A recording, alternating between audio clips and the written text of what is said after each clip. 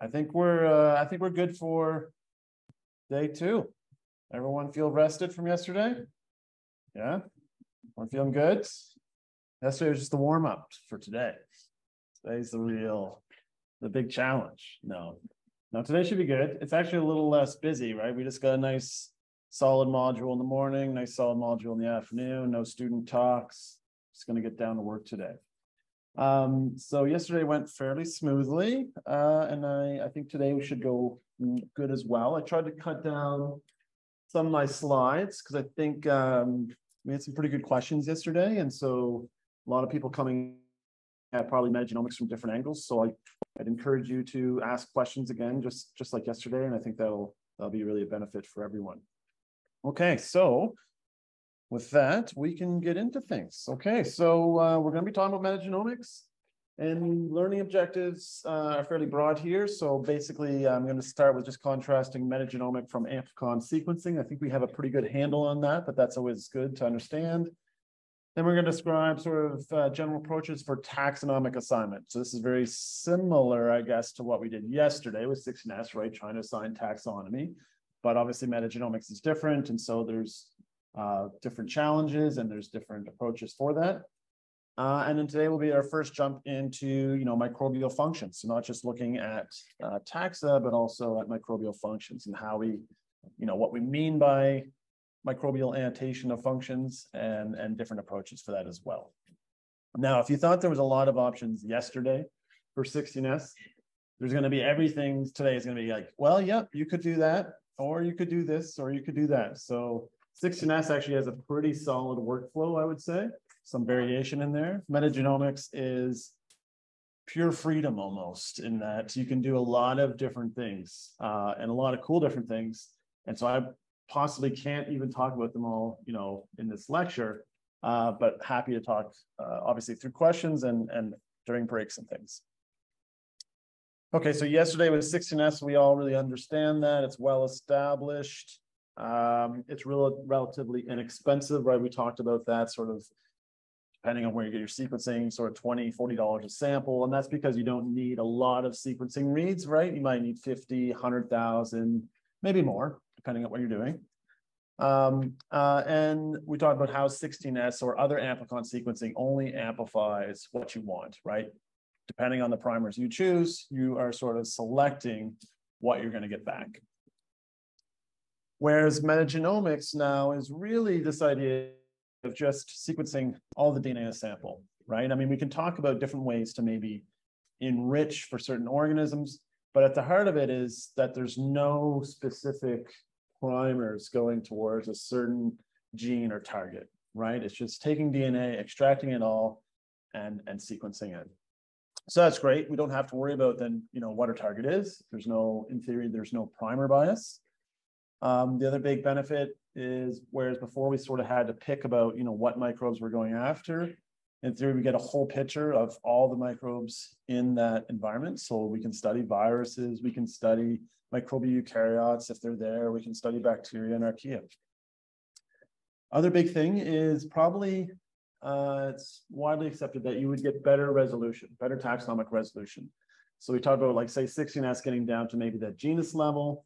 With metagenomics, we can often get down to a species level and maybe even sort of some strain identification, depending, though, of course, on lots of factors about the depth of sequencing and how dominant that organism is in the sample, but usually better taxonomic resolution. The downside, of course, is that it's more expensive, right? So we're gonna sequence a lot more. So for a typical maybe metagenomic experiment, you're talking about 5 to 10 million reads. It's not uncommon to hear people sequence maybe 100 million reads, depending on really the platform that you're sequencing on and the environment that you're looking at. So because of that, you're going to incur the cost of that extra sequencing. So now we're talking about, price range of 100 to maybe 150 to $200 a sample, depending on sort of what you're looking at. The other big benefit is that besides just identifying sort of who is there, it also identifies functions, microbial functions. So you can think about, just what those microbes are doing, which is really a different lens on it.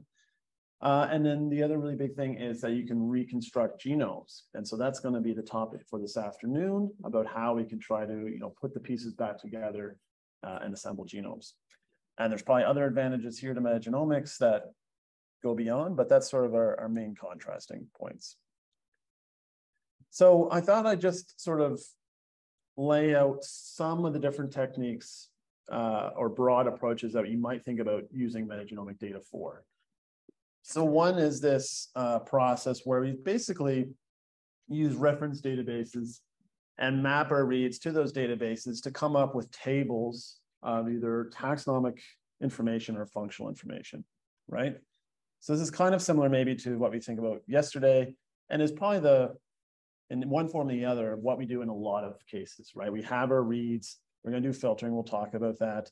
We have some database, you use some sort of mapping software to get to these, and then you end up coming up with, new tables of, say, taxa, particular functions, and then you would then do downstream analyses on those tables. Some of the same approaches that you would have learned yesterday about alpha and beta diversity, but you can also do a lot more interesting things with like networks and co-occurrence.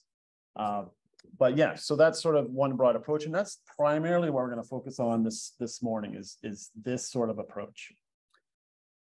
There are other approaches out there. So if you're really interested in like specific genomes, I know there's a few people in here like that were studying sort of like particular pathogens and understanding whether they're present or not. And so there's different approaches you can do for that as well, where maybe you have a genome of interest, you're really focused on that. And then you can start to use your metagenomic data and map to it to find out, one, is it really there? And two, the genome I have, is there differences with what maybe the genome that's in the sample? We tend to see still MAGs probably dominate this approach a bit, but still quite useful. Probably the least, I don't see this approach as much. We should call it fragment recruitment, but it does give you an idea essentially if you have good coverage of your genome, whether there's parts that might be missing, suggesting that that genome is different, and whether there's just maybe sparsity on that genome and it is or is not there. And then the topic which we're not going to talk about this morning, but this afternoon, I already alluded to, is this idea of reconstructing genomes. And so with this, really what we're trying to do is, take our raw reads, assemble them into contigs, bin them, and hopefully do some quality assurance and get back to essentially, where we started with the original genome. And of course, the advantage there is that we're not culturing, right? We're just literally taking samples, very high throughput. It's noisy and problematic, but it's very attractive in that we're skipping all that culturing step. So Laura will talk about that this afternoon. So let's just jump right into what we're going to do is I'm going to split the talk sort of into taxonomic profiling first and then functional profiling after that, okay? So for taxonomic profiling, we're trying to take this raw data and we're trying to get to a similar table like yesterday with taxa by samples. So there's many challenges identifying taxa from metagenomics data. So one, obviously the reads are randomly assorted. We understand that. The reads are usually short, it depends if you have maybe long read data, but usually they're shorter. We're talking about 100 to 150 base pairs, right? So you can imagine if we're not assembling that, there's limited information to say this piece of short DNA came from this organism. We might have spotty genome coverage due to sequencing depth. So even though we sequence quite a bit, you're never going to be able to sequence, all the organisms in your sample, unlikely, to an adequate depth where you get very good coverage across all your genomes, right? So if you think about the most dominant organisms, sure, we might have pretty good genome coverage. And then there's going to be a long tail of more rare things, and we're not going to have really great coverage on those. So for some organisms, we're only going to have, tens or maybe hundreds of reads to that genome. And so we're relying on that information.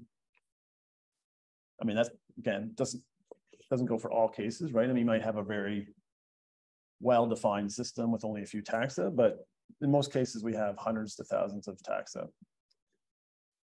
For taxonomic assignment and lateral gene transfer, it isn't really talked about a lot, but it's obviously a really big problem, right? So if you have a short piece of DNA and you're trying to annotate it that it came from a certain genome, if that piece of DNA was recently horizontally acquired from another genome, then that might not, it would be misleading, right? because essentially it looks like it's from this genome, but it actually was horizontally transferred into a different genome.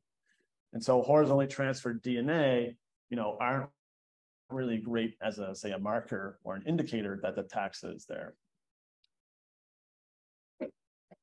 And then the biggest thing really, I guess, is probably computational time. So unlike 16S data, where it's pretty manageable. I know we skipped over a couple steps yesterday, but the reality is you could probably install Chime on most of your laptops. You could probably process a Chime, like a 16S data set in a reasonable amount of time on a reasonable computer, right? Metagenomic data is much larger, right? So a lot of reads, and then the databases are very large too.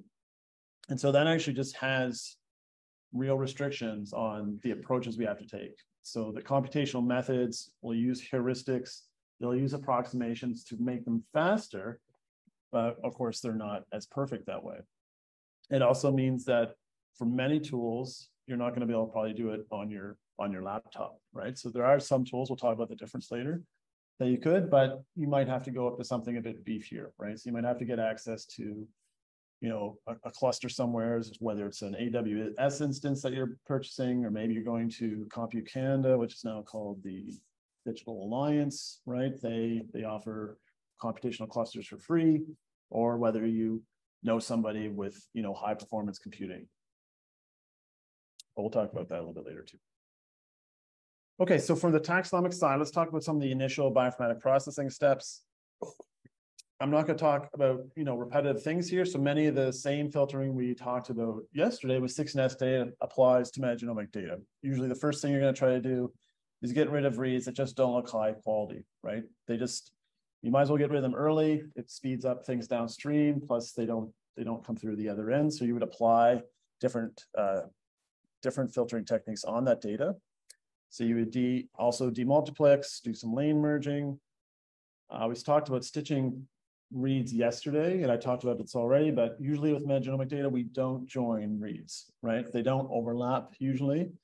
And so because of that, if you're, say, using Illumina data, again, you would just take your forward reads and your reverse reads, and in most applications, or many applications, you would just simply combine them into one file. Some tools will take the forward reads and the reverse reads and know what to do with them. But at some point, probably in your pipeline, you'll end up merging them together, okay? We can talk about that a little bit more later, but the only tools that really use them that I know of are actual like DNA mappers like BWA or Bowtie. They know how to handle the forward and reverse reads, but a lot of other similarity tools don't. Okay, so what's unique here with metagenomic data is is really this idea of removing unwanted, what I call host-associated reads, right? You can think of this as maybe contamination, but I think contamination people think of other things. But essentially, for many studies, not all again, like many of your reads will be associated with some sort of host. So if it's human, that would be us humans, but you could be studying bats, it could be a plant, microbiome interface. Anything where there's a lot of DNA coming from a source that you really don't want in your analysis, then you might want to consider removing that DNA. So something for like human stool, no problems at all. Human stool is mostly bacterial DNA. You can do a filtering step, but it's not going to lose too much. But say if we're talking about saliva or skin microbiome, or if you have like a plant-associated microbe where you're taking parts of the leaf, those eukaryotic cells have a lot of DNA in them. That means they get sequenced quite a bit. And now all of a sudden, it's not uncommon to see a large portion of your sample have sort of host-associated reads, right? So for oral microbiome, we're talking sort of 50 to 80% of the sample of the DNA that you sequence would be host-associated, would be human-associated, right? And it's a limiting factor of metagenomics. It's probably one of the only real downsides to it, besides cost, is the added cost if you have a lot of host-contaminated DNA, right? So it sounds great to do metagenomics, but if you have 80, 90% of the DNA being host and you have to throw that away, well, then in theory, you have to sequence a lot more to get enough microbial reads. Okay, so to do that is fairly, straightforward, especially if we have the genome. So for humans, we have human genomes. For mice, we have mice genomes. For plants, some plants, we have their genome. If you don't have it, if you're studying something more exotic, like, I don't know, it's exotic nowadays. Dolphins, is there a dolphin genome? I feel like there probably is. I don't know. So, if you don't have the host genome, that's problematic. You're probably going to want to take, the nearest phylogenetic neighbor and try to map against that. And then usually you just use what we call a DNA mapper. So these are pretty common, Bowtie2, BWA, it's fairly straightforward. And usually parameters around that, we want to be fairly lenient, right? Because we want to make sure any reads that really tend to map to that genome, we just want to take them out. And then I also usually mention PhyX is often used as a sequencing control. Sometimes we see it still a little bit left over. It should be removed by the sequencer with Illumina, but sometimes we still see it. So we end up usually including that in our database of things to screen against. Okay, so does that make sense on the screening thing? Pretty straightforward. Yes, John, not straightforward.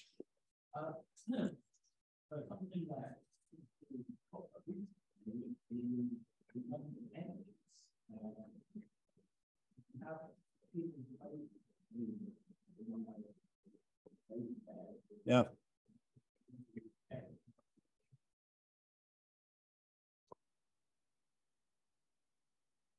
Yeah, so I don't know if everyone heard about it, but it's about sort of ethics and the fact that if you do human genome sequencing, human microbiome, you're going to get a lot of reads to the human genome, right? And that causes a bit of a problem for ethics sometimes, and just thinking about how to handle that situation. So it is true. Actually, we had a study a while back where we did biopsies of intestinal samples for IBD. We actually used like the 90% of the reads for the human genome that mapped to it. Instead of just throwing them away, we actually used it to genotype the individuals, right? And we came up with like known risk factors for IBD and then combined that with microbiome data. So there's a lot of strength there. And then recently there was a paper that, just hold on, my brain's not functioning yet. Used the, what was it now? I'm drawing a blank about what I was going to talk about. But they used the human sequencing. Oh, what was it? I don't know. Oh, it was a privacy concern. So they showed that you could use the human sequencing to identify the individual from the microbiome sequencing. So from an ethics consideration, it's been sort of, I guess it depends on who your ethics board is. So ethics boards tend to be, microbiome is cool, they don't care. And as soon as you say you're sequencing human genome, ethics boards get very they have a lot of rules for that. That's my experience. And then for most people to get around, I should never say get around, the way to handle that is to clearly say in your ethics that you're going to remove those human reads, possibly discard, and then if you're going to upload the data, you would be uploading raw data, but that's only microbiome. That's only microbial in the hosts that all the human sequences were filtered out. That's how I've seen almost all of those cases applied. And most ethic boards seem to be pretty happy with that approach. Yeah, question? Do you have a strategy for mitigating barcode hopping For mitigating, what was it, sorry? Barcode, like hopping rigs? Yes, sorry. Yeah, so this idea about barcode hopping is interesting. So the idea is that as we talk about with barcoding samples and multiplexing, it's been shown that sometimes you can get barcode hopping. So the idea is that somehow you have a sample that's barcoded, but the barcodes and sort of how they get attached they hop to the other samples when they're combined. It's an interesting problem, and I would say most people don't worry about it. I think because at the level it's at is fairly low. It does mean it's problematic in that if you have very different types of samples, you might be able to identify those, right? So if you're multiplexing human versus ocean or some sort of water, you could maybe pull those out, but there's not a great solution, no. And it's not, of all of my concerns, it's probably lower on my list, I guess, is my thoughts on it. And again, I thought it was fairly focused on MySeqs recently. I don't know if they see it as much in the next Seq NovaSeqs, but yeah.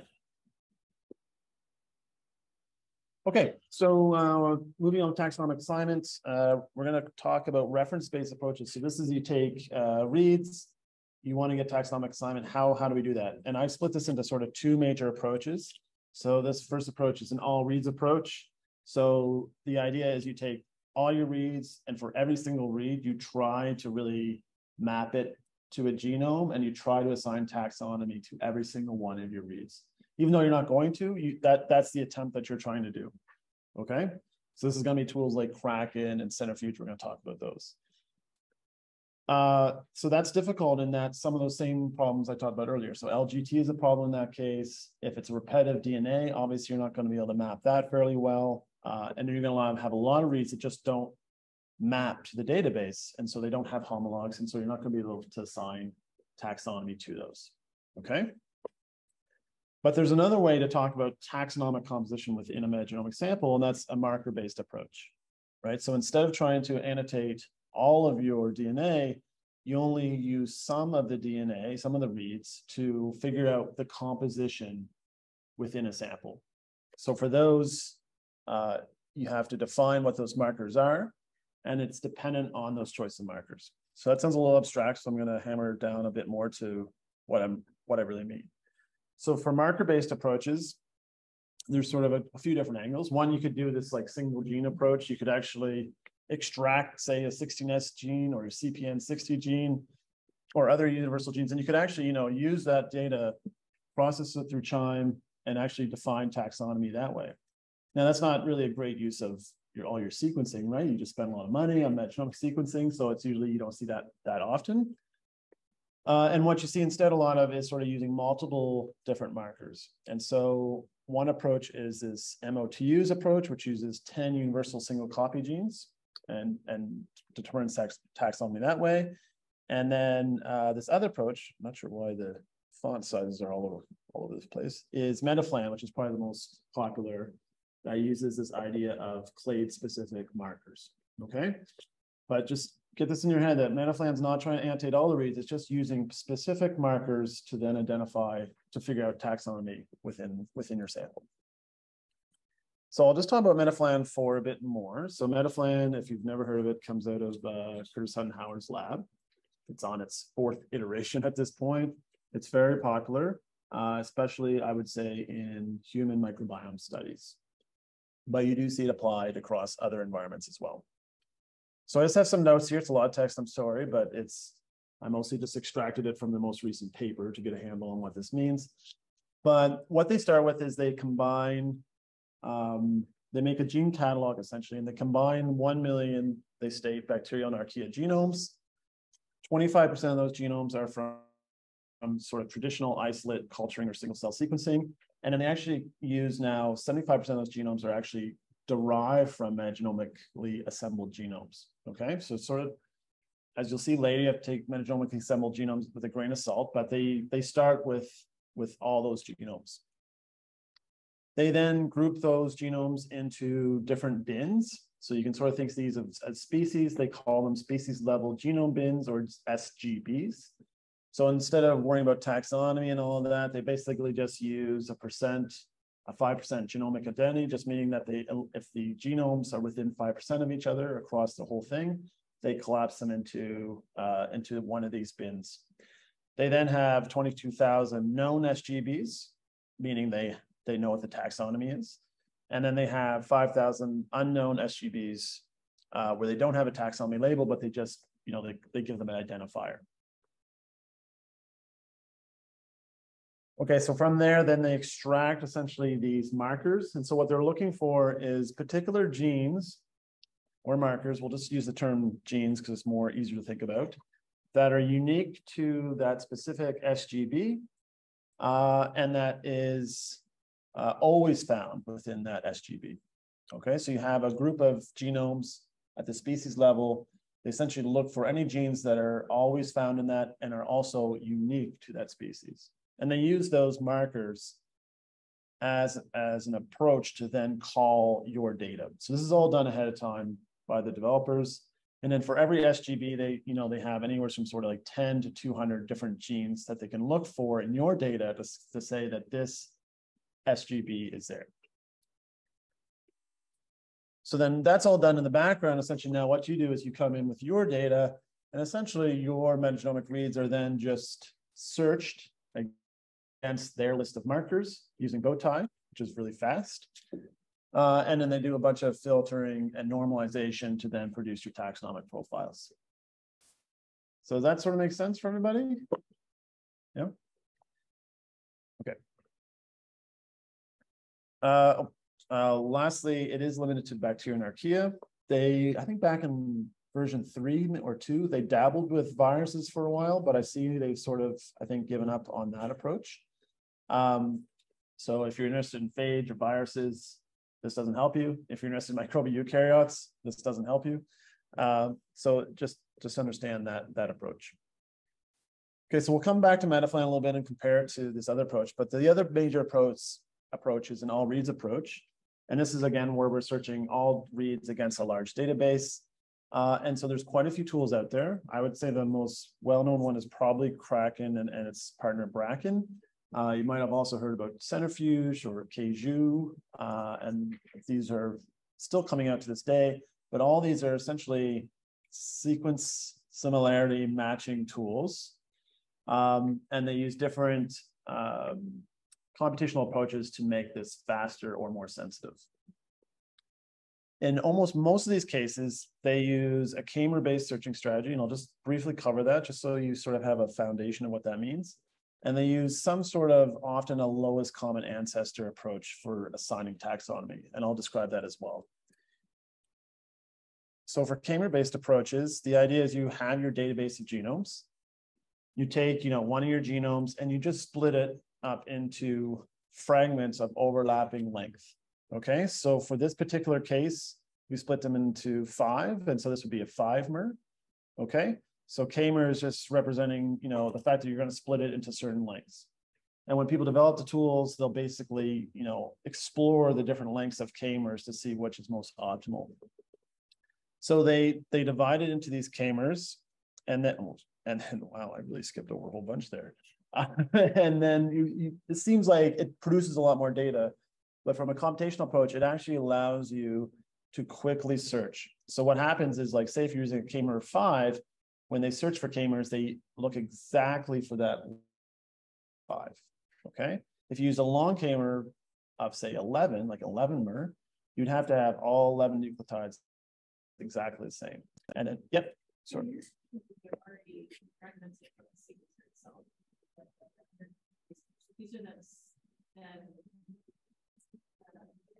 from Verify. So this is all on the database of genomes that you have, yet not on your reference sequence. That's really good. Sorry, I should have clarified. So this is all on, you have a big database of genomes that you're starting with, and you're optimizing how you represent that data before you do the comparison. So this is all done sort of ahead of time building the database. Good question. Anyway, the biggest thing to understand about k-mers is that it does allow very fast matching. Okay, it's way faster than something like BLAST, which allows missing nucleotides or insertions, deletions, right? It's looking for exact matches, which we can speed up using interesting computational approaches, is how I'll describe it. Okay. And the reason I'm talking about this is that most of these tools, and that's how they're really different than something like BLAST or other approaches, that they use a k-mer-based strategy. Okay. Now, I'm not going to get into the more details of it, but then they basically use multiple k-mers then to your sequence that you give it to say whether that's a good hit for this particular genome.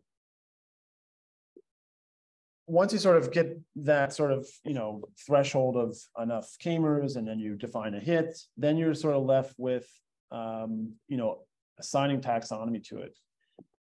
And so this is just showing sort of the basics idea of a lowest common ancestor approach. And so what it's showing is like different taxa, and this could be a phylogenetic tree, but usually it's just a taxonomy tree, right? So we can group things into their, at a genus level would be here, or at the family level would be up here. And now because you have your short 150 base pair read or whatever length it is, you're going to get multiple hits to different genomes, right? And so depending on how you threshold that, you're going to find that, hey, maybe you have hits to one genome, you have hits to another genome. So what do I call this, right? Do I call this an E. coli? Do I call it Salmonella enterica? Do I call it, Salmonella or just Escherichia?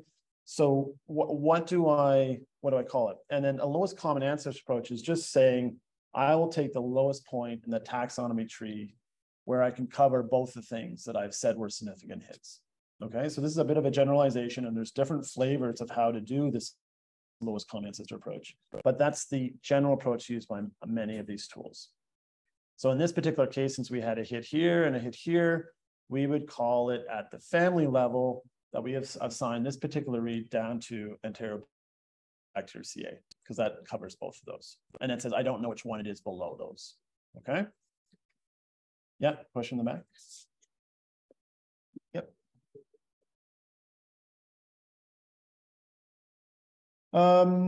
So with CHIME, like say we were using naive Bayes, and it's sort of the same fundamentals are what define how far down in taxonomy that you can put a label on something. It's because of the same fundamental problem. It's not strictly a lowest common ancestor approach, though. Yeah, but fundamentally, it's the same rationale about why you can't push it any further down, right? Okay.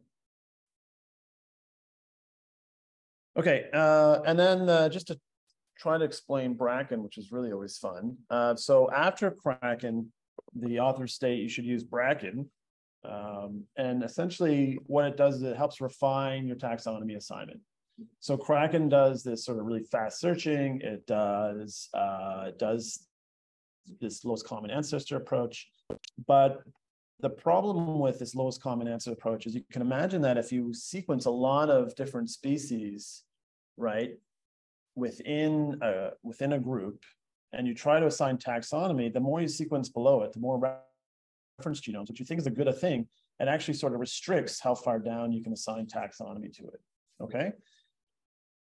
So what Bracken tries to do is it tries to correct for that and push your estimates of what taxonomy exists back down the tree, so you get better sort of more higher resolution taxonomy assignment. So what's showing here is that, okay, if we had Kraken, which is in blue, right? There's multiple, what is this? Okay, Microbacterium, and it might actually put quite a few of our reads like higher up in the tree, those reads to its proper genome. And how does it do that? Well, it uses a Bayesian approach, but it essentially uses the idea that if you have certain taxa in your sample, you should be able to say, okay, well, I already know that this taxa really is for sure. Okay, we have this species A, we know it's here. And now we can just start adding some of those reads that just got placed higher up because we didn't have a good enough resolution, and we'll start to bin them into this genome because we think it actually, they belong there. Okay, so it's an estimate to sort of help refine that so you don't get all of your reads going higher up in the tree. The take-home message is that you should run Bracken after Kraken if you're using the tool, and then it helps improve species abundance in the sample. Okay, so just backing up a bit, we talked about Metaflan, we talked about Kraken, and there's lots of variances on both of those tools. So which one is best? This classic question that my lab tends to ask. And so this is a difficult question to assess. It depends on the database you're using. So often different tools use different sets of genomes, right? Some bigger, some smaller, some curated, some more refined. It depends on how you're testing, right? So people use different mock and simulated communities. It depends on the cutoffs for each of the tools. It depends who you ask. So if you go through it, I used to show all these papers where basically every tool shows that theirs is the best, which is always fun. And then it really depends a bit on this underlying approach, right? So this idea of like Kraken and Metaflan, their target is the same, right? We want to know taxonomy composition, but they are quite distinct, different views on what you're trying to get, right? One is saying this is the taxonomic composition. The other one is saying how many reads can I annotate? And so there's a bit of a variance on how we describe a taxonomic composition. And I won't go further, but yes, I will go further. That's why not. So what I mean by that, just in real terms, is that if you think about taxonomic composition, you can think about it in two major ways. And there's a nice paper from Rob Knight's group about this. One is counting cells, and one is sort of counting like DNA and genome, okay? So if you use Kraken, and we're taking an all reads approach, you can imagine a larger genome, right? We're gonna sample more of it. So we're actually measuring sort of the amount of DNA in that taxonomic composition, right? So if a bacteria has a genome that's twice as big, it'll show up as, sort of twice as much in our stacked bar chart. Whereas Metaflan uses a marker-based approach. And so it doesn't have that bias due to genome size. It's sort of measuring a single marker or multiple markers, but a single copies within a genome. And so at that point, you're sort of counting cells. Okay, so one is really sort of counting numbers of genomes or cells, and the other one's counting sort of the size of the genome. Yeah, question. You do enough stuff in time. Because it goes pretty quickly, you're able to like do one and then do the other and have time. Yeah. Based on computational time, do you recommend doing that, or should you try to do this? Like say between say Kraken and Metaflan? Only if you want to go insane. I would never say you shouldn't. The reality is you'll get pretty different results. It may be good for your own sanity, but I'm not sure if you'll be able to turn it into something cohesive. Now, what I was going to show, I guess, and I try to cut out a lot of this, is that we did do this comparison. Robin did this comparison, which was a huge rabbit hole, and it went just nuts. And you can check out the paper to see, again, we're trying to want to find the best. And of course, it depends is the big answer. But the one thing we really wanted to show, and I think is sort of knew it ahead of the paper, was that Metaflan, and so Metaflan 4, of course, the paper, we just put it out on Metaflan 3, so Metaflan 4 just came out afterwards, so I guess what I'm talking about is Metaflan 3. But there is some key differences, and so for Metaflan 3, it's fast and low computational requirements. So you could probably run Metaflan actually on your laptop. That's really nice. Very simple bioinformatics setup. You would install it, you could get it working, done all in a day. It's fairly good for well-characterized where we have good reference databases. So really good sort of for like human microbiome studies. And because of that, we see pretty good precision. So if it says something is in there, it's probably in there. There's not too many false positives. Where it suffers is some on recall, right? So finding all the organisms in the sample, all the taxa, especially for environments that aren't well characterized, right? So if we're talking about soil, talking about our dolphin guts or something, something where we don't have a lot of great reference genomes will suffer on that recall. And so I don't think I have the plot in here, but essentially there is one plot where we show, you take a particular sample, like a soil, simulated a soil, 16S showed around, I don't even remember the numbers. It was like 100 or so ASVs, okay? And then Kraken spit out by default with its default parameter, like something ridiculous like 1,000 or 1,000 different species. And then Metaflan said there was like 10, right? So like those are like non-compatible numbers. Like this is like a basic thing, like how many things are in my sample, and you're getting, at the time Metaflan is showing like 10. If you did 16S sequencing, like maybe 100, and then Kraken with default parameters was spitting out like some crazy number. So obviously it would say soil. With Metaflan 3, we were like not satisfied with that. We're like, okay, we know there's more than 10 things in here. It's really falling over at this point. Maybe it's better with Metaflan 4, so that'd be great. And then so we talked about that in the paper, and then with Kraken 2, we show that it's probably a bit better for environmental samples where they're not well characterized. And the big thing that Robin really explored in that is this use of a confidence cutoff threshold. And I think it's in the tutorial a bit, maybe a description of it. But essentially the default is 0 with Kraken. And then we basically show that that's probably a bad idea. So that leads to a lot of these false positives. And if you increase that threshold some, then you remove a lot of that false positives and a lot of that noise. Now, picking an optimal cutoff is not perfect, of course. And so that's up for grabs. And then the other big thing is if you're using something like an all reads approach, say like Kraken or Centrifuge or something, the bigger your starting database is really the better. Yeah. So more comprehensive, as big as you can go really helps things. And as big as you can go really comes probably down to the time you have to build the database and your computational resources you have.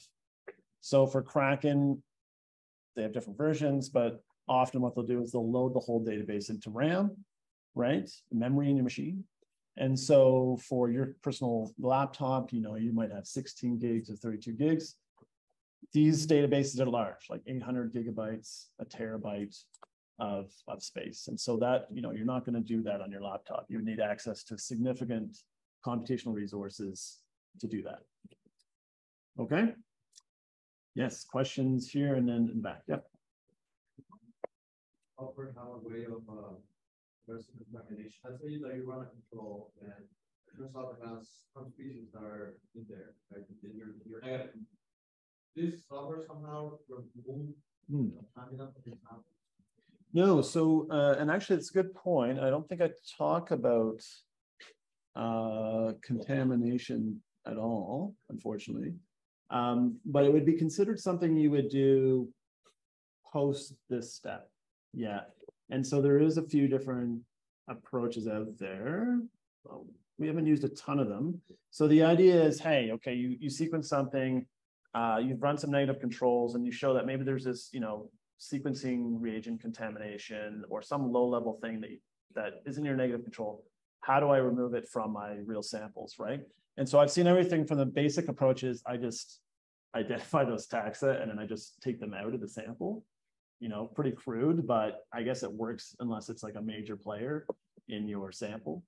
And then there's more elegant tools out there called the one that pops in my head is Decontam, which is like an R package, which lets you take those negative controls and then do a better approach to try to remove those. I don't have a ton of experience with them personally, but yes, it exists out there. But that would be considered something to do post this step. Yeah, yeah, sort of in a filtering. Yeah, question over here.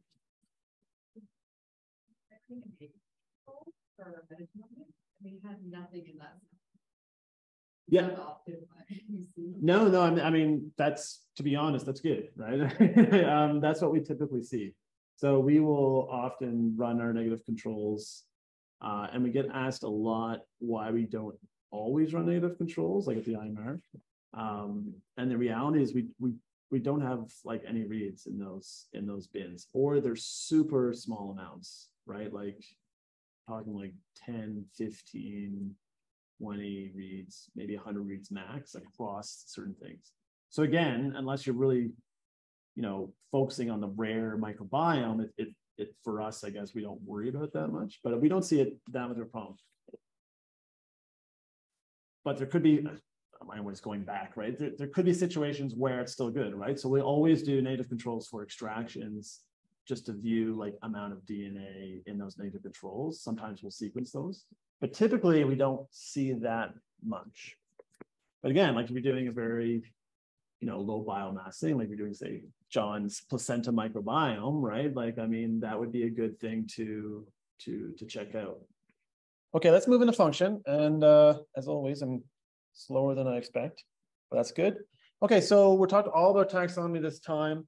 We're going to talk about function and about, what does that mean? And I just want to cover some real basics about what I mean by function, because it means a lot of things. So by function, microbial function, we could be talking about really general categories, right? We could be talking about, does my microbe photosynthesize? Does it do nitrogen metabolism? Does it have glycolysis? Or we could be talking about really specific functions like annotating a single gene as a particular enzyme, right? A particular type of genes. And so there's this hierarchy, almost kind of like hierarchy and taxonomy, from very precise things at the gene level, annotating it with a particular function. You could even think about domains, all the way up to very general pathways, okay? And what's even more fun than that is that there's lots of different types of functional databases. And so I sort of allude to that a little bit here. If we want to talk about annotation, we can go through a whole history of these. Things like COG, which are clusters of orthologous genes, have been around for a long time, but they haven't been updated forever. There's a system called SEED system, which is the front end on that is a tool called MGRAST, which, as far as I know, still exists, where you can upload your data. PFAM focuses on protein domains. UniRef has really become, I would say, the most comprehensive and often the backbone of a lot of tools out there. And essentially, it's just a clustering of genomes of genes at particular identity thresholds. So within UniRef, they have UniRef 100, which would be 100% identical. UniRef 90, saying they're 90% identical. UniRef 50, 50% identical. Okay.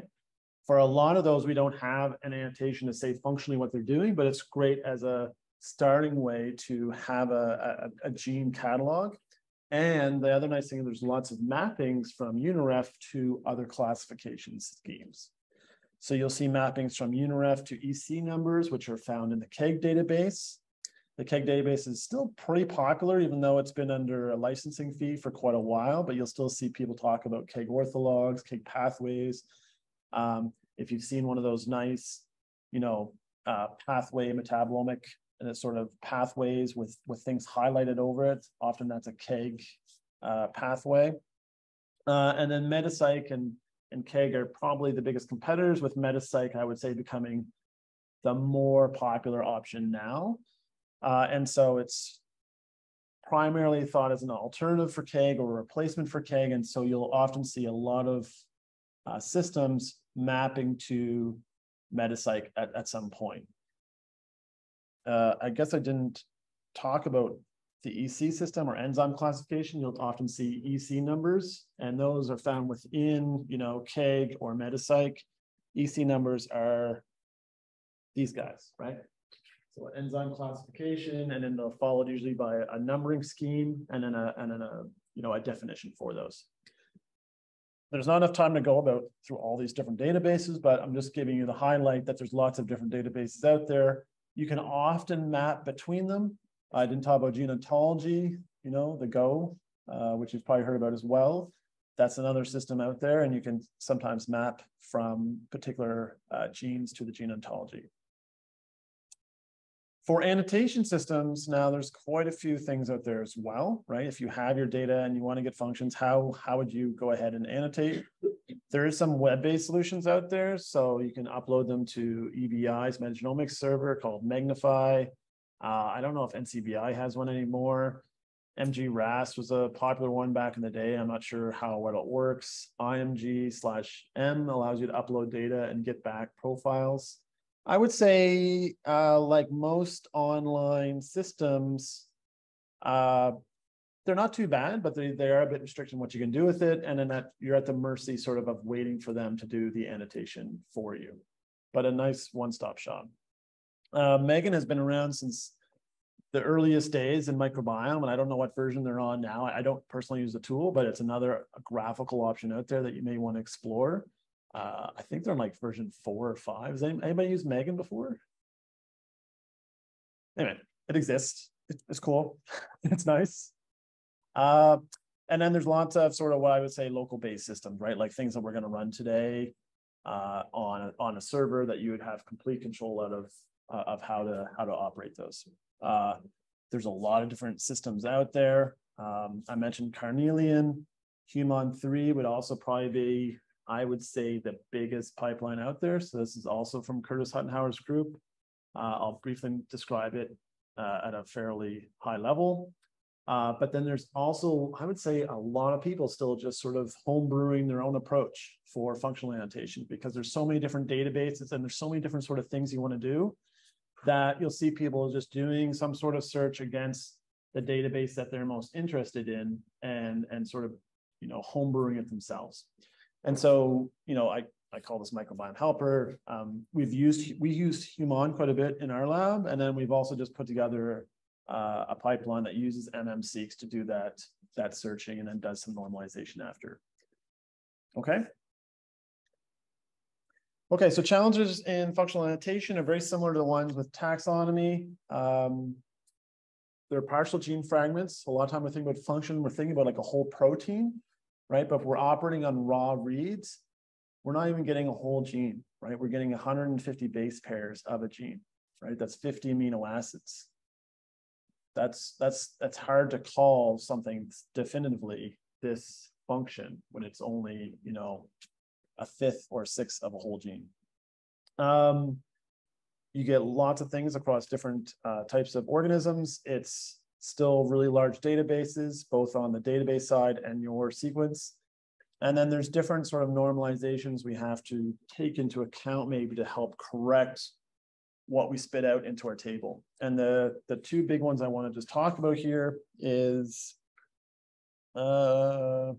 gene length and inferring modules from pathways. So gene length is just this idea that, hey, if we have a gene that's twice as long, we're gonna, again, by chance, sequence it twice as much, right? But usually we want to count those genes as individual chunks. And so often you'll see in many of these pipelines, a normalization to account for gene length. So they know that particular gene length, and they'll just essentially divide your count by that gene length as a normalization step. So you're not counting really long genes more so than short genes. And then the other big problem is, inferring module pathways from different organisms. So this is the idea of, you can have genes annotated, and we often want to group those into larger pathways to say, hey, is this particular pathway present in my sample? And it's very difficult then to differentiate whether that pathway is all encoded in a single organism versus, across multiple organisms. And also to even for whether that pathway is completely covered or not, or whether only part of the genes in it are covered. So the key steps of functional annotation pipeline is, some sort of searching. So as I mentioned before, BWA, bowtie are very fast, but they're limited to DNA space.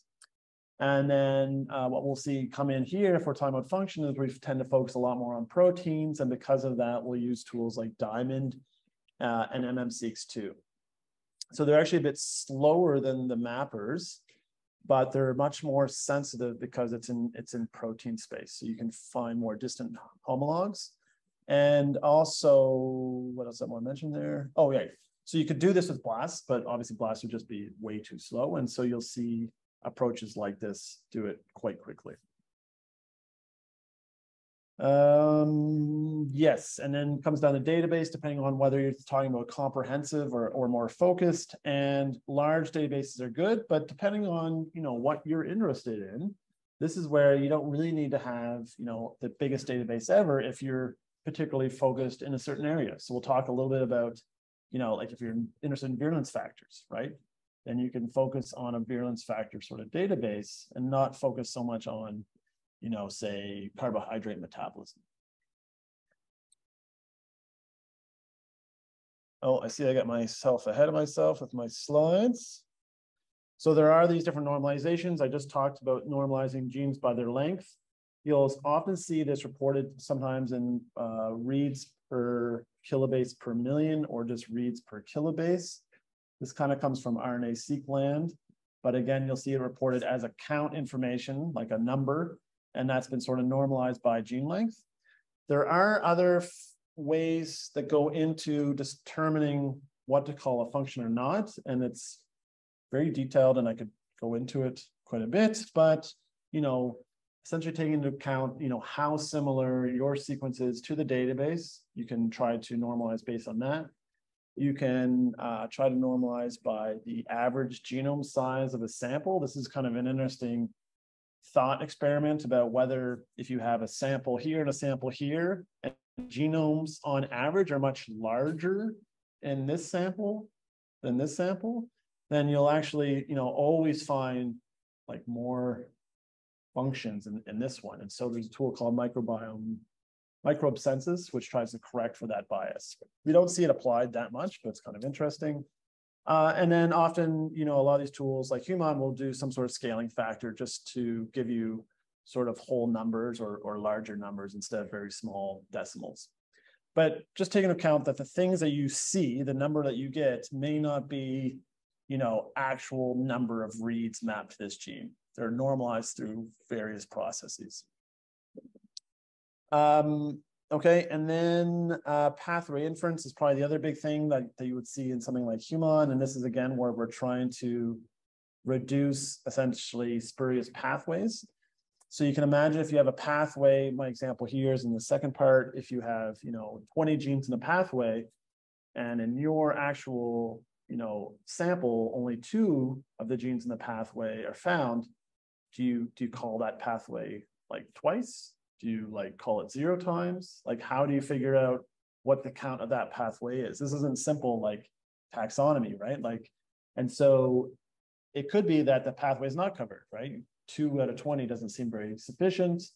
Maybe you didn't sequence enough and that all those genes are really there. So there's different approaches to try to essentially gap fill and remove spurious pathways. A lot of them will require a tool called MinPath, which has been around quite a while. And as far as I know, Human still relies on MinPath to help curate and trim off spurious pathways that shouldn't be counted.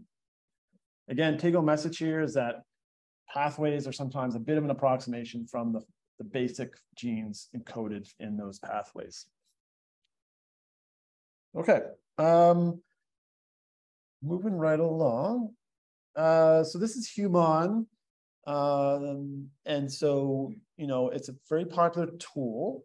And so, I just thought I'd present the major steps here and sort of how it does its searching, just to give you a flavor for it. So the idea here is that it has sort of 2 major searches going on.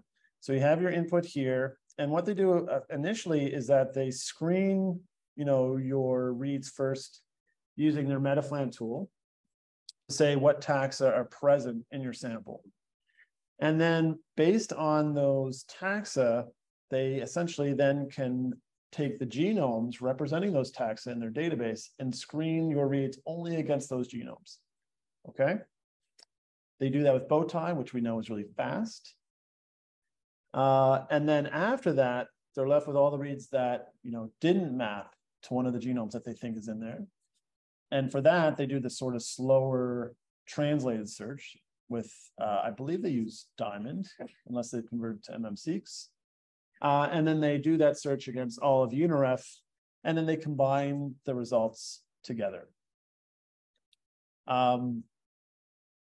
Why would they do this 2-stage approach? It's mostly speed. It speeds up their process a lot, because to do this translated search on the whole UNIREF database is really slow. And so doing this initial search really helps speed things up. The other thing it does is it gives you stratified output. And so we'll talk about this a little bit, mostly just because it's dear to my heart. And we've developed some tools around it. And I'm a big sort of proponent of using this information.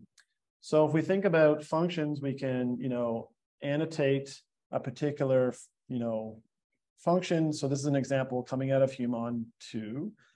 So they've identified that this particular UNIREF 90 cluster is present in your sample, okay?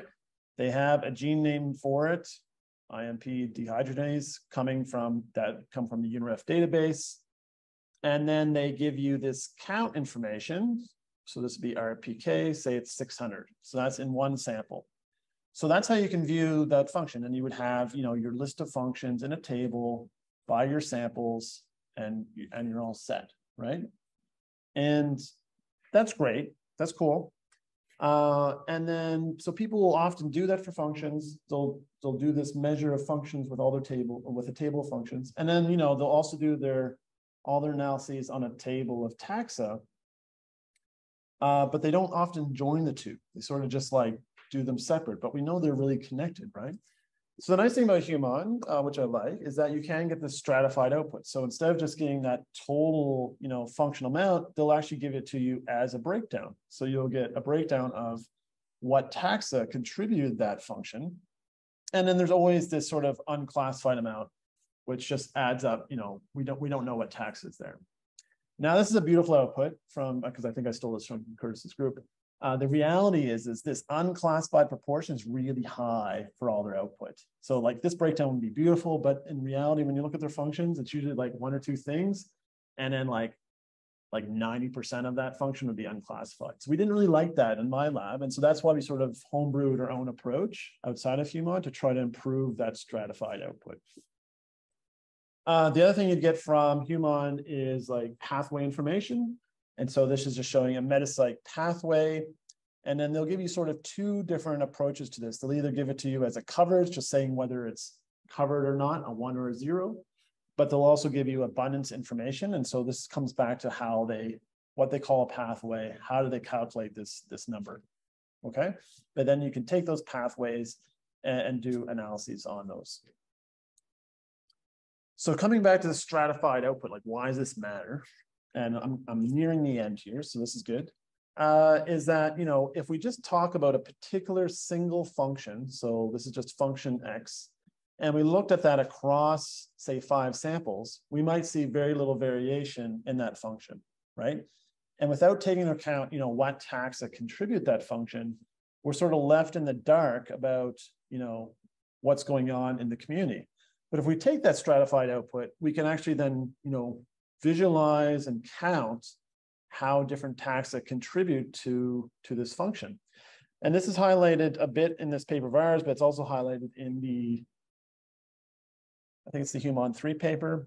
But this idea is that, we can get different situations where we have, situations where we have a lot of different taxa contributing fairly evenly to a function, which is okay. We have this situation over here where all of a sudden we see really different taxa contributing this function, which is pretty cool. And if you contrast just B and C here, right, those are telling really two different stories. B is just like, okay, it's conserved across taxa, kind of boring. This is suggesting a bit more like, hey, maybe like this is really important to this community. Like we see the same amount of function and it's being contributed by a different thing. Maybe it means that this function is actually being selected for by the community because we always see it. This one's a bit more boring, right? So it's just a single taxa contributing most of that function. And again, we might have a situation down here where we have, a single replacement. So it's hard to tell, in this case, whether it's just a difference in, what species is there versus, some sort of selection pressure. But I've been really going on about this for a while, just that this information can be leveraged quite a bit. So there's different ways to sort of think about that data. And there's not many tools out there that will actually handle the stratified output. You can get these tables, but then like, how do you visualize it? What do you do with that? And so we have been developing this one tool called Jarvis. It's not perfect. It's a little buggy, but it runs in RStudio. And the idea though, is that, it gives you a fairly easy way, if it works perfect, to visualize essentially the connections between your sample groups. So this is Crohn's disease versus non, your taxa, which are, found in those different sample groups, and then the functions, contributed by those different taxa. Great. So the nice thing is, so you might find, and your choice of what pathways or functions to visualize comes down to, how you want to filter the data. So maybe you've done some differential abundance testing ahead of time. Maybe you just took the most dominant, whatever it is, but it's nice in that so you can find particular pathways, say this 7208, and see that it's contributed by, different taxonomic groups and then how that relates back to samples. So anyway, I think it's kind of cool, hoping it gets cooler, but yeah, it's at the very end of your tutorial. So if you get there and you get to work, like, I don't know, I should give you like a bonus prize or something, but anyway, I'd hope to see more tools like this in the future. Okay, and then my really last 2 slides are just about specialized gene annotation systems. So we've talked a lot about fairly general functions, but really this is where metagenomics gets blown open, right? You don't have to use Human, 3 as a pipeline. There's so many different options and ways to think about metagenomic data to annotate it and to do different things with it, but even just to functionally annotate them. And so there's lots of different systems out there. So I talked about virulence factors. There's the virulence factor database, right? So you can find, compare the number of virulence factors between different samples. AMR is huge, right? Antimicrobial resistance, both in, in people, but also in the environment, finding these genes. And so you'll see a lot of people using the CARD database to essentially map, reads to the CARD database and try to come up with, a catalog of different resistance genes in there. And that can be as simple as, you're doing your own little diamond search, or there's more elegant systems being created to try to use machine learning and things to improve upon that catalog. If we're interested in carbohydrate metabolizing genes, you'll see often KZ highlighted. It just gives us really nice catalog and classification system for breaking down different types of carbohydrate metabolism. If you're interested in phage and prophage, we really don't do it any service much today in this talk, but obviously there's a lot of annotation systems out there for both, primarily for sorting, what we think is viral sequences versus not, and also trying to assign taxonomy to them. So I've seen Vibrant, VirSort, VirFinder, and Marble, some really cool stuff in that area, trying to link phage or viruses to their host. So if we're talking about phage, the bacteria host, using like CRISPR spacers, and there's a lot of development in the bioinformatics world around that. And then there's just other large genome catalogs out there. And you'll see a few of these sort of make a big splash. And sometimes I don't see them used that much in practice, but they are pretty cool. So the one I highlight here is my last slide, this global microbial gene catalog. So they basically built, this huge gene catalog. Like they took as much data as they could, they grouped them into different genes. They have, because a lot of this comes from metagenomic data, they have the original source of where they found this gene. And so you can use these catalogs to say, hey, I have this really interesting gene, does it map to it? Where else has it been found around the world? And do analysis sort of from that perspective. Okay, so I have talked for a straight hour and 15 minutes. I do not want to mention that. This is just a quick disclaimer. I always like to say this, that we're talking about, possible functions. These are like DNA level. We're not at transcriptomics. John's going to go in a lot more detail about this tomorrow. But remember, we're measuring, DNA, right? So we're not talking about transcripts or metabolites. So function is kind of like this idea of potential function. And also that the DNA, depending on your environment, it might not be even from a living cell. DNA lasts quite a while. And so just take that into account when you're thinking about describing functions in a community. Like, is there any chance that a lot of those cells are dead and some sort of leftover historical thing?